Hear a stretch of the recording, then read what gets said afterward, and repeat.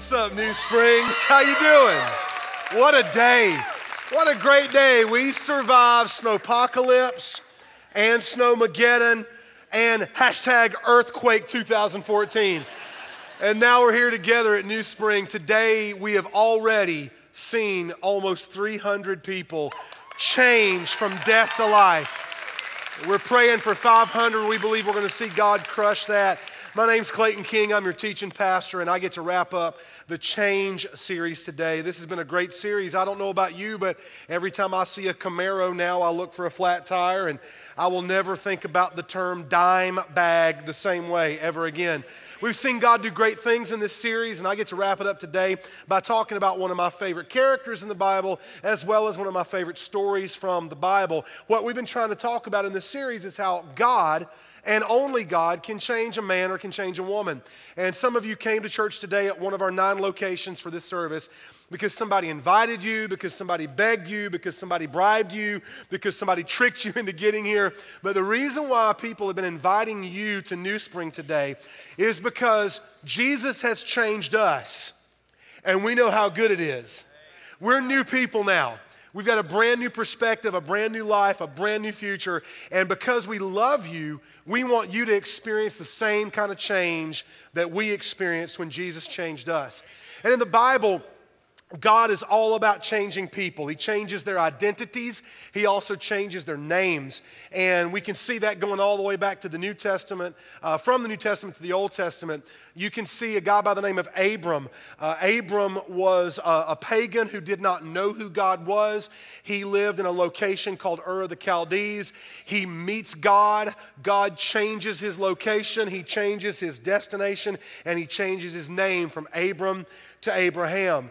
Then we go a little bit further on in the Old Testament and we see a guy by the name of Jacob. He had a brother named Esau, and Jacob was kind of a manipulator and a trickster, and Jacob was in a bad location. He had been getting things dishonestly his whole entire life.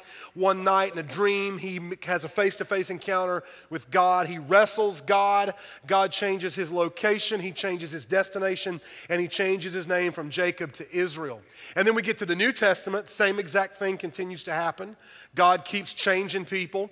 One very famous person that we know of that God changed identity and name was a guy by the name of Simon. Simon grew up in Capernaum, a small little fishing village right by the Sea of Galilee. He meets Jesus. Jesus changes his location, moves him from Capernaum to Jerusalem, changes his destination. He eventually ends up dying a martyr's death, tradition tells us, being crucified upside down because of his faith in Christ. And Jesus changes his name from Simon to Peter, which means the rock. And then today I want to show you my favorite character in the New Testament besides Jesus. I want to show you how Jesus changes a man's life named Saul. There are 2 Sauls in the Bible. There's an Old Testament Saul. He was the first king of Israel. He was a very attractive and handsome guy. The Bible says he stood head and shoulders above everyone else. But he had a fatal flaw. He wanted to please people. He was an insecure leader, and that flaw eventually cost him the kingship of Israel. And we fast forward to the New Testament, and we see another guy named Saul, probably named after the original one, and he ends up being a religious guy. He's a Jew. He's not just a Jew, but he's a Jewish leader. He's a Jewish expert in the law. He is not just a rabbi. He's a master rabbi. He's an expert in all things religious. And he has a fatal flaw, and his flaw that needs to be changed is that he is all about himself. He's doing all the wrong things for what he thinks are the right reasons. And we're going to pick up this story here in just a moment and see how Jesus changes not just Saul to Paul, but how the only way any of us can ever be changed is if we have a face-to-face encounter with God. Anytime somebody meets God, anytime somebody comes face-to-face with Jesus, he has the ability to change them if they are willing to let him. When you meet the right person, they always change your life. Raise your hand if you're married. Every campus, every location. Keep it up if marriage changed your life. Keep it up if marriage changed your life for the better. And even if it changed your life for the worse, you better say better because your wife is sitting right beside you. All right, put your hands down. When Shari and I met one another, we changed. I went from being single to being married. My entire lifestyle changed. We also changed names for each other. Her name is Shari, my name is Clayton, but we have this pet name that we call each other, Liddy, and I'll tell you how that happened. Everybody needs a pet name for their spouse. Some of you have cute ones, some of you have dumb ones, some of you have very private pet names that you'll never share in public because nobody needs to know your personal business, okay? But we were laying in bed one morning and she rolls over and she goes, you know, me and you, we're the little ones. I'm like, the little ones? What are you talking about? She goes, you know that old song from Sunday school? Little ones to him belong. They are weak, but he is strong. Yes, Jesus loves me. She's like, we're the little ones in that song. We belong to Jesus. And so we started calling each other little one, and then we started calling each other little, and then that got shortened to Lid, and it wound up Liddy. So I call her Liddy. She calls me Liddy. You better not call her Liddy, or I'm going to rip your tongue out of your nose hole. Okay? But that's just kind of an example of how when you meet the right person, that person changes everything about you. That's what happens in this passage of Scripture that we look at today from Acts chapter 9, verses 1 and following. Meanwhile, Saul was still breathing out murderous threats against the Lord's disciples. He went to the high priest and asked him for letters to the synagogues in Damascus, that's the modern day country now of Syria, so that if he found any there who belonged to the way, that was the original name for the Christian faith, and if he found anyone there that belonged to the way, whether men or women, he might take them as prisoners to Jerusalem. Understand for a second. Saul thought he was doing God a favor.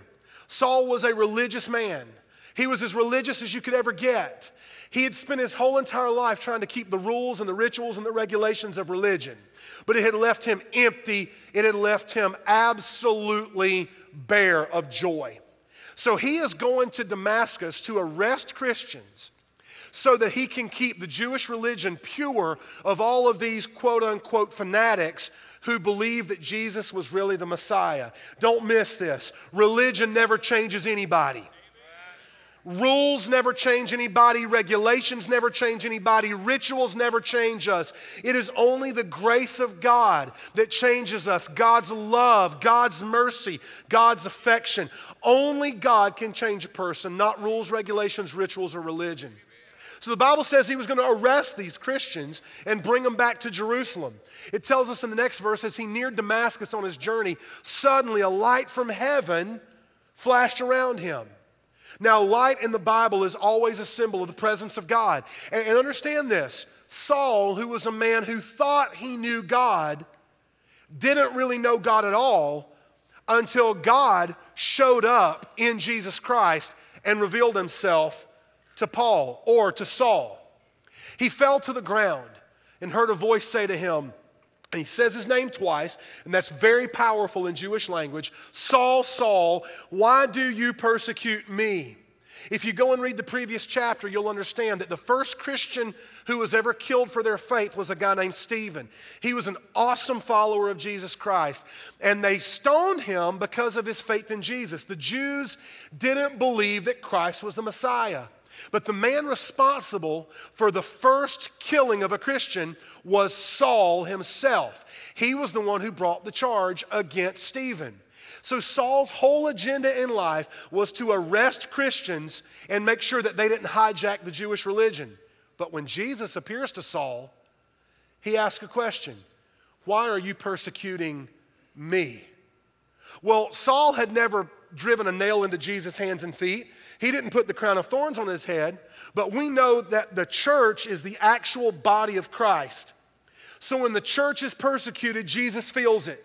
When the church is hurt, Jesus hurts with us. So Jesus is appearing to Saul, and he's calling him out by name when Saul is on the road to Damascus. Who are you, Lord? Saul asked. I am Jesus whom you are persecuting, he replied. Now, don't you think this is a curious question? Who are you, Lord? Well, if you don't know who he is, then why are you calling him Lord? Apparently, this face-to-face confrontation with Jesus was so powerful and so undeniably real that Saul immediately knew he was in the presence of God.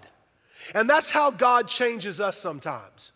We're going about our business. We're on the road to work. We're on the road to school. We're on the road to a career. We're on the road to a marriage. We're on the road to a relationship. You think you're on the road to a great career where you can retire early, and you think you've got it all planned out, and when you least expect it, Jesus shows up in your life. For many of you, today is that day that the bright light shines and your eyes are open and you're knocked down off your horse and you realize that Jesus is more than a historical figure. You realize he really is Lord.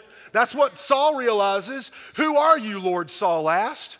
I am Jesus, whom you are persecuting, he replied. I just put myself in that situation.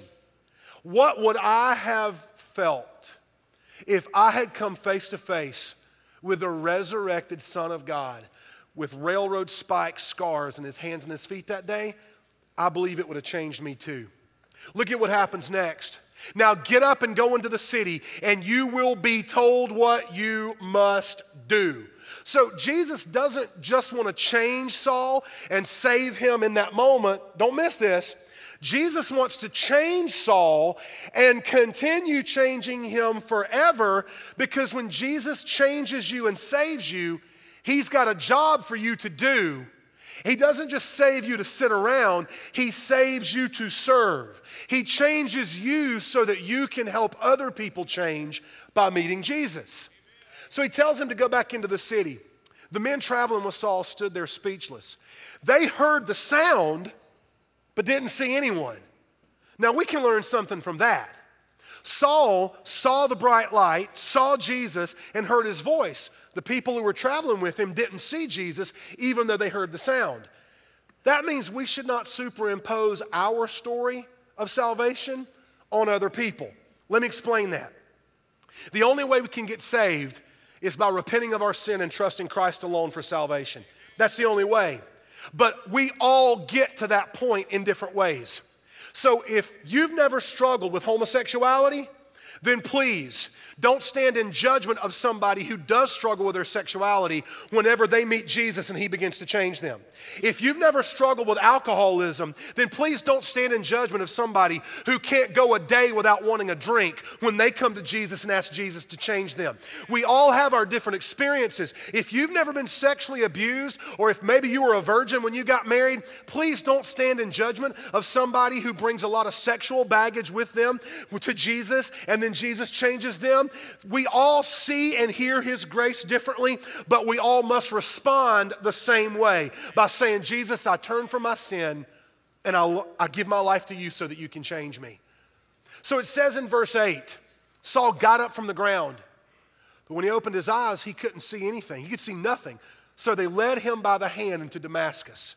Apparently that vision of Jesus blinded him. For 3 days he was blind and did not eat or drink anything. 3 is significant. It's symbolic in the scripture. So, some people would remember the story of Jonah, 3 days in the belly of a whale, told in the Old Testament. We also remember the story of Jesus. He's crucified, buried in the tomb, and he's in the tomb for 3 days before he's resurrected.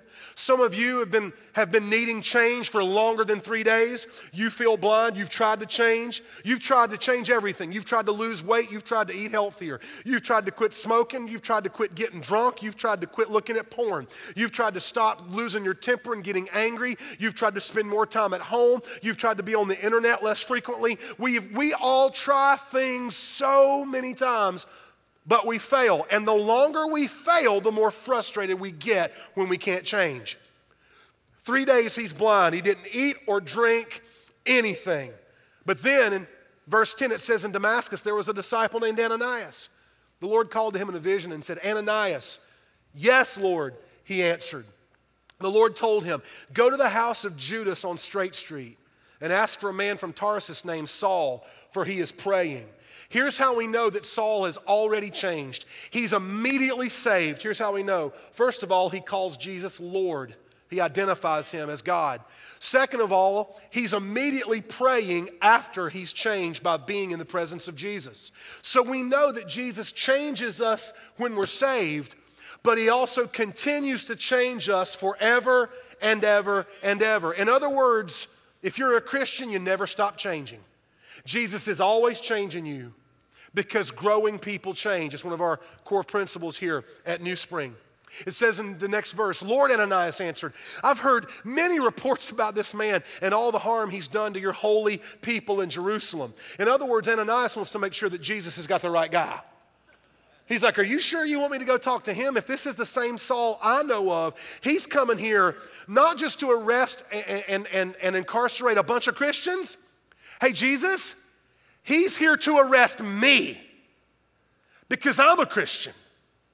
Don't you love it whenever we try to give Jesus some information that he already knows?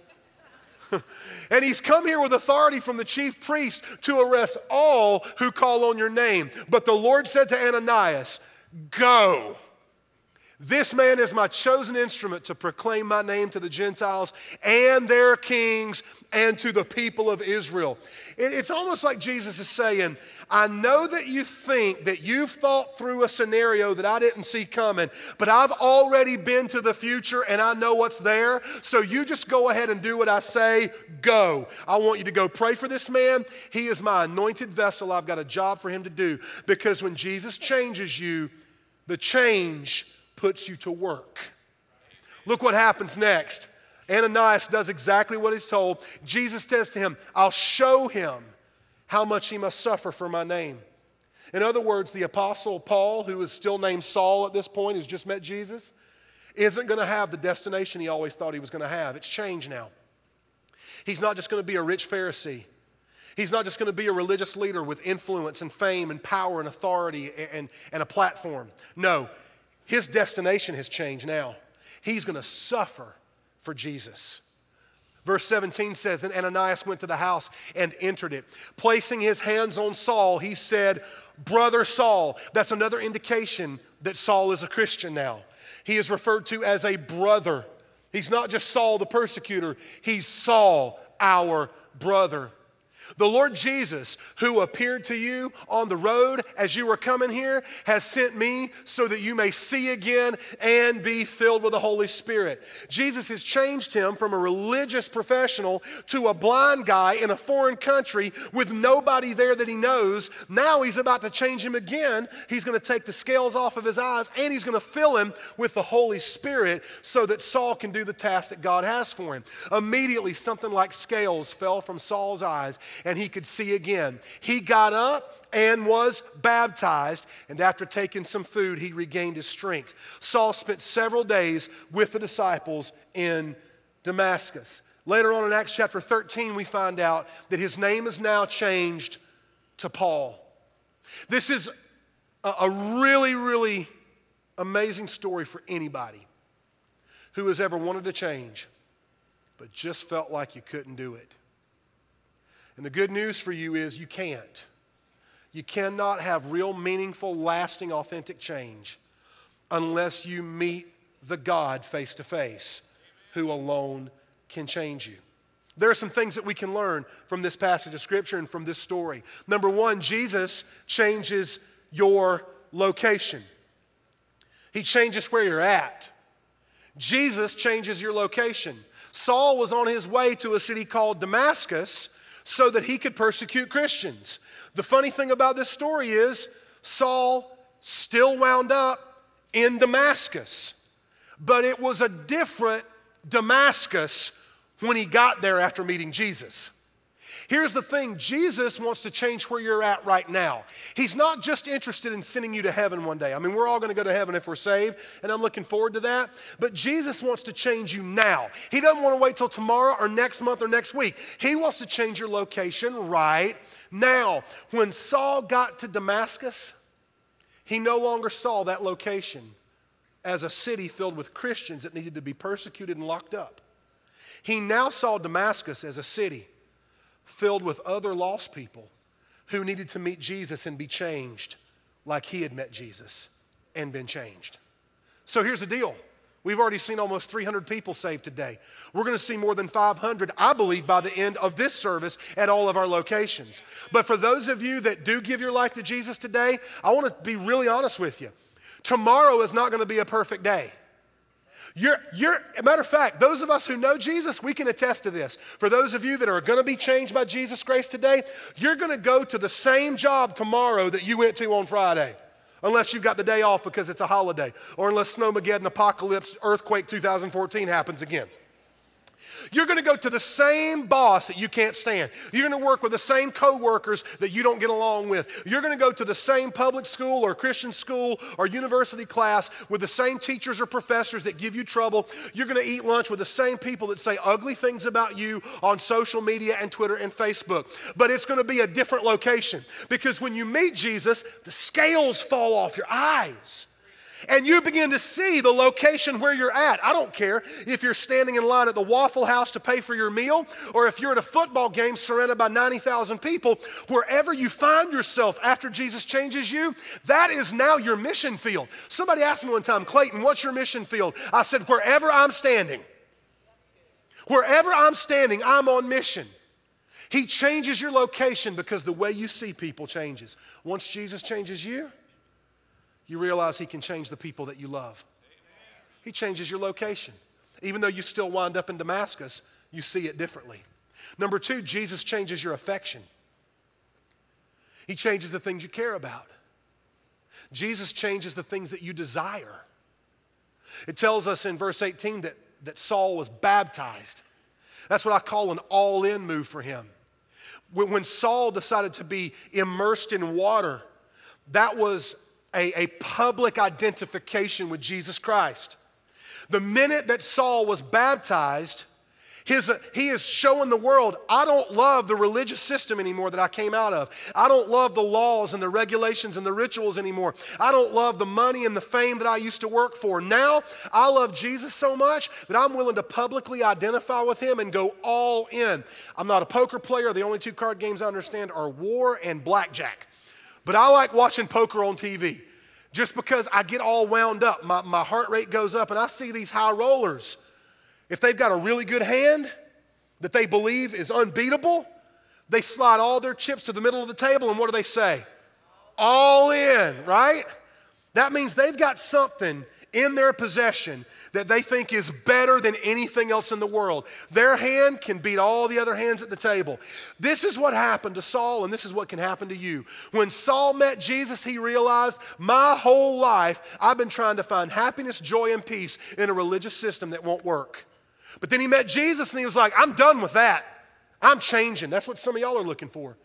You thought that you could find joy and peace and change by making more money, building a bigger house, driving a better car, finally getting your kids graduated from high school, paying for their college, getting the braces off of your teeth, finally getting a girlfriend, finally having a boyfriend, getting that date to the prom that you've always dreamed of, the right prom dress, going to the beach and finally getting the tan you've been looking for. Am I being silly? No. Every single human being is looking for something in their life to make them happy, and we search and we search and we search, looking for that one thing that will affectionately fill the gap and the hole in our life, and we'll search endlessly and fruitlessly until we let Jesus change our affections. Listen, guys, I'm not a great Christian. I'm not perfect by any stretch. I mess up all the time. But I'll tell you what I know. I know that I love things differently now. I love different things now than I used to. I was talking to an alcoholic one time who said, I love to drink and I hate to drink, and you can never understand, Clayton, what it's like to wake up in the morning and crave a drink so bad and want it so bad, but hate it so much. He said, if I could just find a way to change my want to, so that I didn't want to drink anymore. That's what Jesus does. He changes your want to. He fills you with His Spirit, and His Spirit transforms you from the inside out. So some of you right now are being skeptical, and you're thinking, I could never change. You don't know what I've done. You don't know about the abortion. You don't know about the addiction. You don't know about the pills I've got hidden right now. You don't know about the bottle in the car. You don't know about what I do on weekends, Clayton. You just don't know. I promise you, if Jesus can change Saul, He can change you. If Jesus can change me, He can change you. He can change your affection. Jesus also changes your destination. He changes the end of the story in your life. The story of your life is not over, because if you're not dead, you're not done. If you're not dead, you're not done. Do not write the end of your life story yet, because you still got a lot of living left to do. And if you will let Jesus change you, He'll also change your destination. That not only means that you'll be with him forever in a new heaven and a new earth when this world passes away, but it also means that he's got a job for you to do. He's got places for you to go. He's got things for you to accomplish for his kingdom. You know, the Apostle Paul always wanted prominence when his name was Saul. He wanted to be respected and revered by the religious people. But once he gave his life to Jesus, he was given prominence, but he was given prominence for a different purpose. He stood before kings and rulers and governors. He preached the gospel to Gentiles and Jews. He wrote half of the New Testament. And today, most everything we know about the church, we know because God changed a guy named Saul and turned him into a new man. Amen. He will change your destination. But I want you to understand something. Everybody wants to go to heaven. Everybody wants a new destination. But if you want one, if you want a different destination, it starts with changing your location. If I want to lose 20 pounds, I got to move. If I'm in a bad relationship and I want to get out of it, then I've got to change my location. The decisions we make today are creating the future we will inherit tomorrow. And so if you are in a place in your life where you know you need to change, then you've got to start by changing your location. And the only way you can change that location is to recognize that Jesus is right there in your life. He's right here, right now, speaking to you. He's been using other people up until right now. In this moment, he's using me to talk to you on all of our campuses, on the internet, watching by video. You can have a different destination, but it starts by changing your location.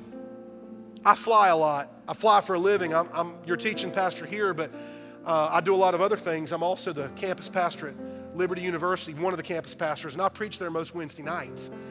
And last month, I was supposed to fly to Lynchburg, Virginia from Charlotte, North Carolina. Okay, my location is Charlotte. My destination is Lynchburg.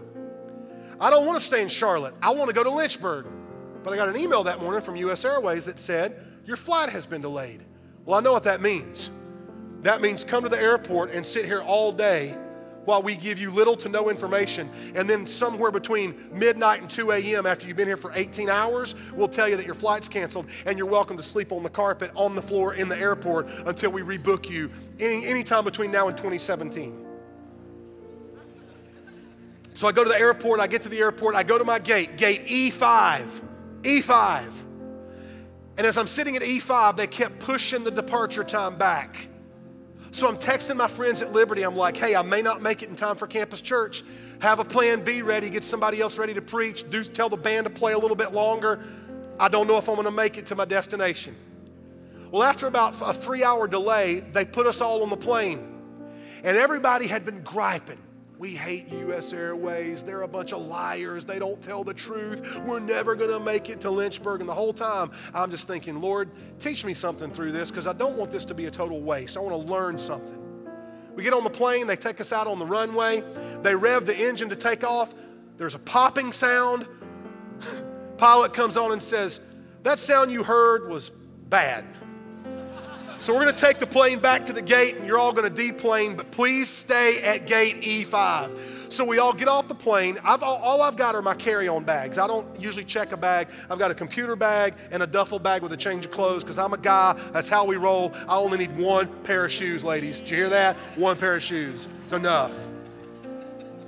So I pick up my bags, I go off the plane, I sit down at gate E5 with 80 to 100 other angry flyers. And they are so mad. We're gonna be here all day. Why don't they tell us the truth? Can't they book us another plane? You'd think these people could get it right. And we're sitting there for about an hour. And I'm texting my friends from Liberty, still on the ground. I'm stuck at E5. I'm texting them, I'm stuck at E5. Then I hear an announcement over the intercom system from across the terminal. Gate E4 was directly across the sidewalk in E-terminal. And I hear a woman's voice say, this is the final boarding announcement for all passengers on flight 3416 departing out of gate E4 for Lynchburg. And I looked around and that was the other flight that was leaving around 6:45.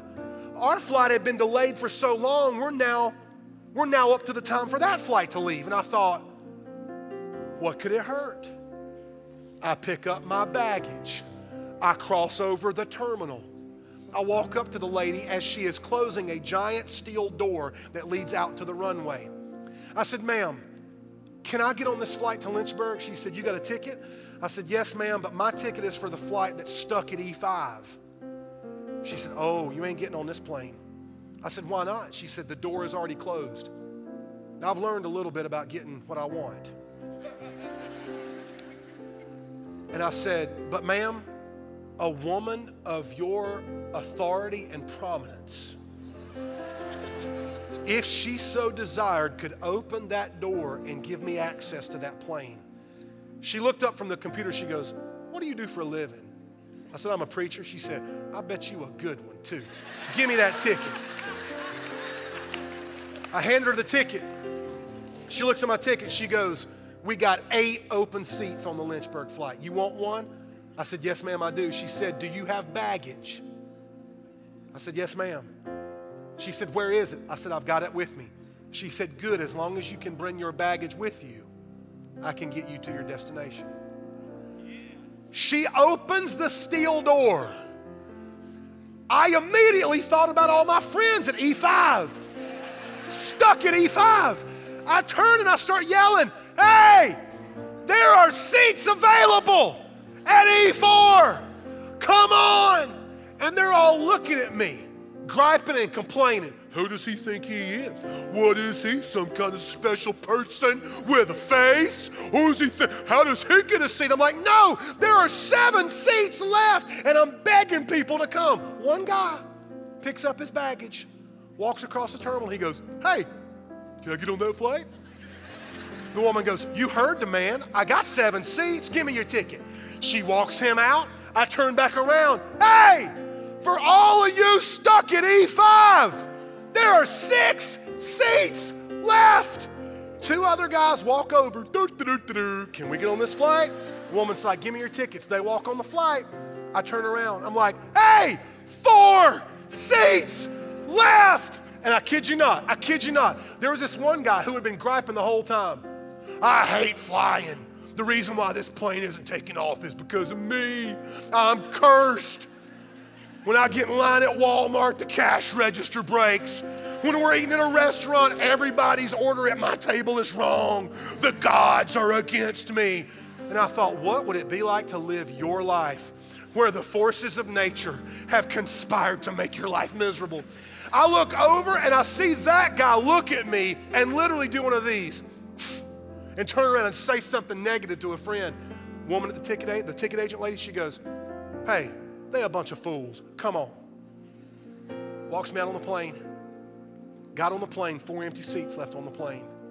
The 3 guys are telling me, man, thank you for telling us. Thank you for having the courage to go ask if we could get on this flight. We're going to reach our destination, aren't we? I'm like, Lord willing, yeah. We landed in Lynchburg. I got off the plane, and I walked up to the ticket counter, and I said, I was booked on a flight out of Charlotte. And she goes, oh, that one is still stuck at E5. That flight has been canceled. They're not coming to Lynchburg. The Lord showed me, and he's about to show you. You want to change? You got to move. You want to change? Then quit sitting back at E5 complaining about how bad everything is. You want to change? Then quit blaming everybody else. You want to change? There is a plane that will take you to your destination. You're stuck at E5. Pick up your baggage and bring it to Jesus and take everything you've done, your sin, your wickedness, your mistakes, bring it all to Jesus. Only Jesus can open that door. Only Jesus can give you access. Only Jesus can get you to your destination. You are wasting your time stuck at E5. E5 is Saul, and Saul is going nowhere. E4 is Paul, and Paul has a destination with Jesus Christ. You are stuck at E5. Now it's time for you to change to E4. I pray right now in Jesus' name, at every location and every campus, Holy Spirit, would you convict sinners and save them and change them right now? With your eyes closed and your hearts open, I invite you. Every campus, every location, if you need to change, if you need to be saved, if you need Jesus to change you from the inside out, would you pray to him right where you sit? I'm inviting you to change by repenting of your sin and trusting Jesus. Pray this to him right now if you want to be saved and if you want to change. Call on his name right where you sit. Jesus, I need you. I need you to save me. I need you to change me. I turn from my sin, Jesus, and I give you control. I'm all in, Jesus, and I'm all yours right now. Thank you for changing me. I belong to you. I'm a new person right now. Now, with your eyes closed and your hearts open, every campus, don't even delay when I ask you this question. Nobody looking around. If you just prayed that prayer to Jesus and you ask him to change you and save you, will you right now, immediately and without any hesitation, would you raise your hand straight up above your head right now at every campus if you just prayed that prayer to Jesus? Put them up. Straighten them out. Not halfway, all the way. Raise them up. High as you can get them. Now, everybody with your hand up, just those of you that prayed to receive Christ, just you, I want you to look at me right now. I'm going to look at everybody. Look at me right now if you just prayed that prayer to Jesus. In about 10 seconds, I'm going to invite you. I want to have everybody stand up together. And for those of you, hundreds of you that prayed to receive Christ right now, the minute I invite people to stand, I'm inviting you, because Jesus has just changed you, to walk out of your aisle, to walk out of your row and out the back of this building. And some of our staff and some of our volunteers, they're going to walk with you and they're going to meet you there. The minute I invite everybody to stand up, those hundreds of you that just responded to the gospel and asked Jesus to change you, when we all stand up together, I want you to stand up and I want you to move out the aisle and to the back where our volunteers and staff will walk with you and meet you and help you take your next steps. That's what I'm asking you to do right now. It's going to be hard, but you can do it. You know why? Because you're changed. Jesus is in you now. So I'm going to ask everybody, every location, every campus, all of us up on our feet right now. Everybody together. Staff, volunteers, begin to walk out the back. And if you just prayed to receive Christ, I'm going to invite you right now. Walk out with our staff and our volunteers. Head to the back. Go ahead. Charleston, Myrtle Beach, Greenwood, Florence, Columbia. Go ahead. Go ahead. Anderson, Greenville, Spartanburg, Boiling Springs. Head out right now. Go right now. Let's cheer them on. Let's cheer them on. Let's cheer them on. Don't hesitate. You're new. You're different. You're changed. Go right now. Go right now. Head out. Head out. Our staff and volunteers will meet you. Say excuse me to the people around you. Don't be afraid. Don't hesitate. Don't be embarrassed. Don't be ashamed. Go right now. Go right now. Jesus has changed you and he's got a job for you to do. He's got a job for you to do. Praise the Lord. Praise the Lord. People are streaming out the aisles here at Anderson. Let's just keep on celebrating. Encourage them. Come on. Every campus, move right now. You're stuck at E5. Go to E4. Jesus has saved you. Jesus has changed you. Go right now. People are still leaving. They're still going out. Praise God. Keep moving. Keep moving. Keep moving.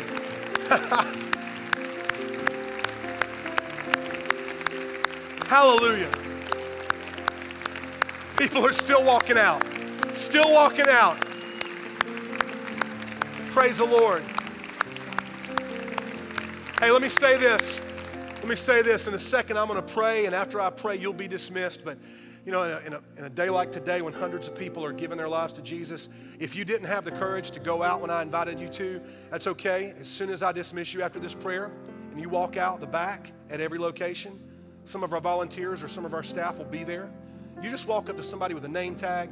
You walk up to somebody that's on staff or a volunteer and you tell them, I just asked Jesus to change me. Okay? Maybe you were too embarrassed or afraid to walk out with everybody looking and clapping. That's okay. That's okay. Jesus saves you regardless of whether or not you stand up or raise your hand. He saves you when you repent of sins and trust Christ. And he's done that today for hundreds of people. Lord, I want to thank you for what you've done in our midst today. We've prayed for big things, and you're doing it. You're doing it by your power and for your own glory. And I thank you, Lord, for how you change lives and how you've changed hundreds today. You'll continue to change them. Lord, we pray for next week as Pastor Perry begins our brand new series, The Hunger Games. And I pray, God, you continue to work in our midst as we do our best to show people how you can change lives. In Jesus' name we pray, amen. You're dismissed.